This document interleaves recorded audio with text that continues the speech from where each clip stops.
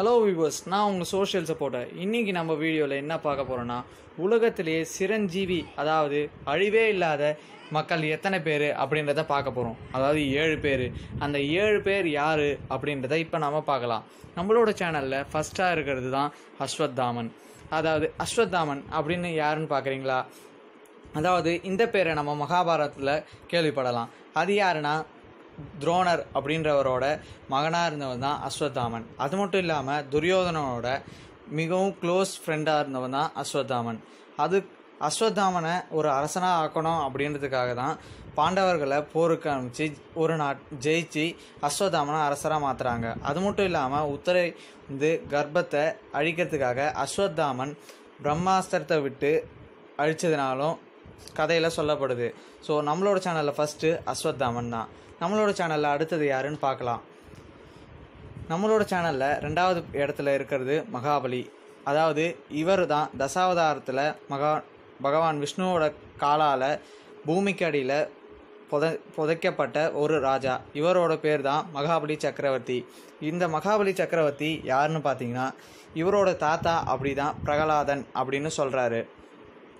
மகாபலி சக்கரவர்த்தி கேரளா நாட்டில் வாழ்ந்ததுனால இவர் பூமிக்கு அடியில் விஷ்ணுவால் புதைக்கப்பட்ட அந்த தினத்தை தான் இன்னும் கேரளா மக்கள் ஓணம் பண்டிகை அப்படியாக கொண்டாடுறாங்க. ஸோ இப்போ நம்மளோட சேனலில் 2வது இடத்துல இருக்கிறது மகாபலி சக்கரவர்த்தி. ஸோ நம்மளோட சேனலில் 3வது யார் அப்படின்றத பார்க்கலாம். ஸோ நம்மளோட சேனலில் 3வது இடத்துல இருக்கிறது வியாசர். வியாசர் யாருன்னு பார்த்தீங்கன்னா, வியாசரும் பகவான் விஷ்ணுவோட ஒரு அவதாரம் அப்படின்னு சொல்கிறாங்க. பகவான் விஷ்ணு மகாபாரதத்தில் கிருஷ்ணனாகவும் மற்றும் வியாசராகவும் அவதரித்தாராம். இந்த வியாசர் தான் துரியோதன் மற்றும் அவங்க 100 சகோதரர்களை படைப்பதற்கு காரணமாக இருந்தாராம். அது மட்டும் இல்லாமல் தர்மர் ஆட்சி புரிந்த இந்திரபிரஸ்தத்தை அமைக்கிறதுக்கு அவருக்கு பட்டாபிஷேகம் செய்த முனிவரும் இவர் தான் அப்படின்றது நம்ம சேனலில் தெரிய வருது. ஸோ நம்மளோட சேனலில் 3வது இடம் வியாசர். 4வது யார் அப்படின்றத பார்க்கலாம்.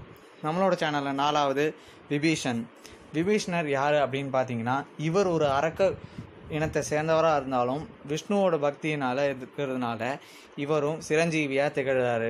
இவர் யாருன்னு பார்த்தீங்கன்னா, ராமாயணத்தில் ராமரின் மனைவி சீதையை தூக்கிட்டு போன ராவணன் அப்படின்றவனோட தம்பி தான் விபீஷணர்.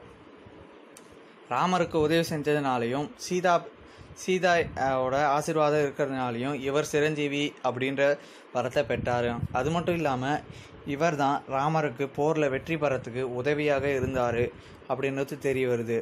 ஸோ நம்மளோட சேனலில் அடுத்ததாக இருக்கிறது கிருபாச்சாரியார். ஸோ நம்மளோட சேனலில் கிருபாச்சாரியார் அப்படின்னு யாருன்னு பார்த்தீங்கன்னா,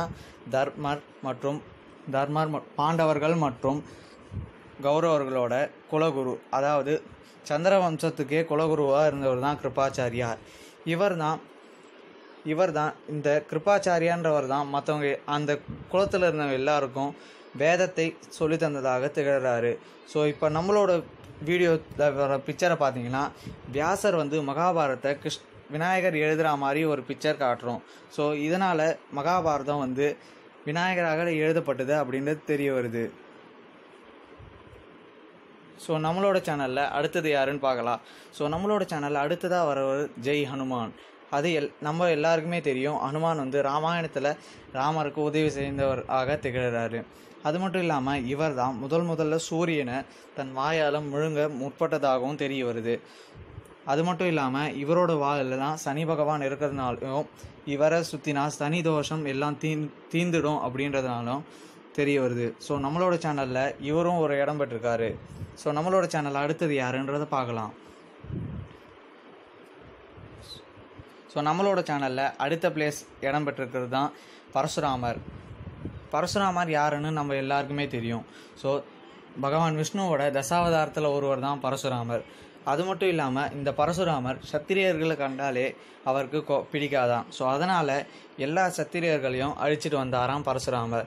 அது மட்டும் இல்லாமல் ராமாயணத்தில் ராமர் சிவதனுசை உடைத்த போது ராமர் தான் பரசுராமரோடைய கோபத்தை தணித்து சத்திரியர்களை அழிக்காமல் இருக்கணும் அப்படின்ற இதுவை பரசுராமரை சமாதானம் படுத்தினாராம்.